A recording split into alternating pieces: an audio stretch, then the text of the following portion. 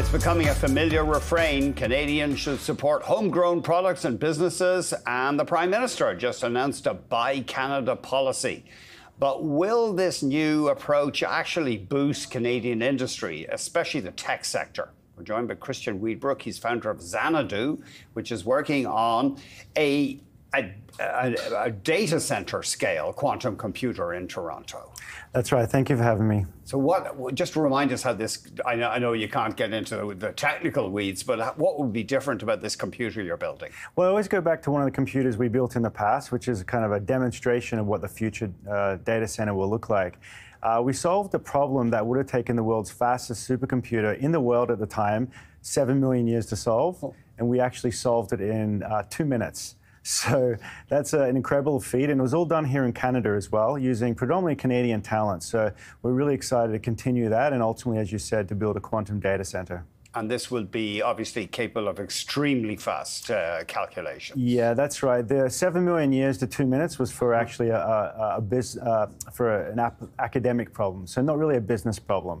But this quantum data center will be doing a similar sort of, millions of years to minutes for things such as important things such as pharmaceuticals and drug discovery, material design, quantum chemistry, and artificial intelligence. And you say you're already in the single-digit millions in revenue? We are actually, and looking to boost that to over $10 million in the next 6 months. And so roughly how much have you raised, would you say? We've raised $290 million so far. Not too shabby. Yeah, Not too shabby. Where is the centre going to be in Toronto? Can you tell us? We're looking at the waterfront, but we are open. I think the key factor there is making sure we have it in Toronto and in Canada first. So when you hear Buy Canada rhetoric from the federal government, what do you think? I mean, a lot of our tech providers are foreign right now. I'm really excited about that. Quantum computing, the industry has a chance of creating a new large-scale industry, and Canada is at the forefront, particularly with Xanadu.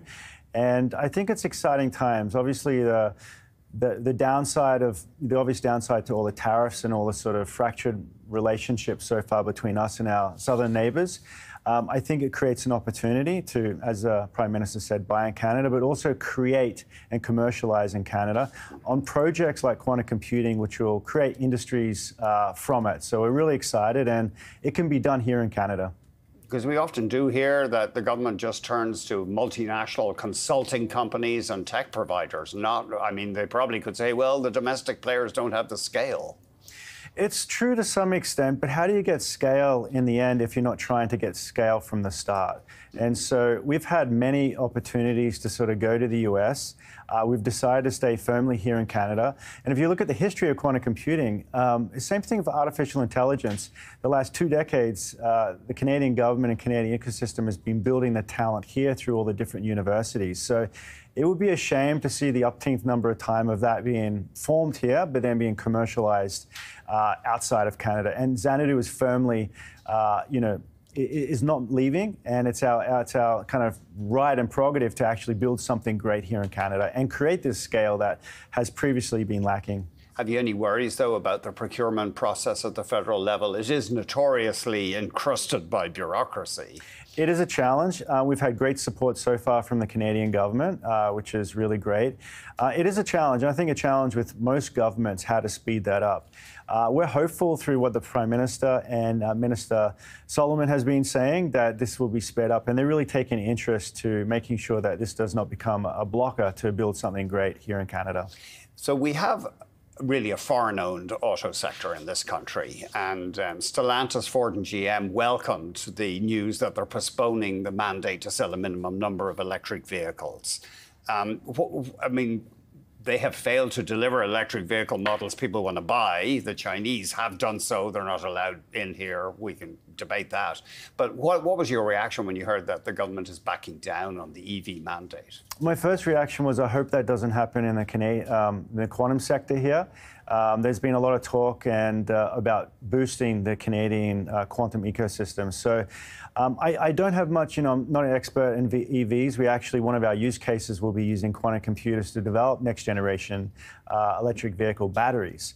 And so, but for us, we're heads down building this quantum data center, building something great here, and hoping that we get support from the Canadian government, continued support to do that. What about power for a quantum computer? I guess it would be less than the demand, the electricity demand, than for a comparable, conventional computer. Yeah, that's one of the huge advantages. And furthermore, we actually use photonics or light to build our quantum computer, which gives you more energy savings ultimately as well. The 7 million years down to 2 minutes example I gave you, you can already imagine in your head how much energy savings that was. But the take home is it's very important. Industries like pharmaceuticals, material design, quantum chemistry, AI, it would have taken in the future, it would take hundreds of normal data centers for one of our data centers. And so, you got automatically 100 times improvement in energy savings as well. I mean, as you know, they're actually looking to install small nuclear reactors to traditional data centers. That's where the energy is going off the charts. So quantum computing offers one of the important solutions to that in the future. Xanadu, you named the company after the Olivia Newton-John song, but her granddad was Max Born, the famous quantum physicist. It's true, and not many people know that. And so it's an incredible thing. We were named after the song by Olivia Newton-John, and Max Born was one of the great physicists of the last century, and he is still influencing us to this day. His assistants included Enrico Fermi, Werner Heisenberg, Wolfgang Pauli. So when you have an Edward Teller, when you have assistants like that, you know you're a high power guy. Yes, exactly right. Great stuff, Christian. Thanks very much indeed. Thank you for having me. Christian Weedbrook, founder and CEO of Xanadu.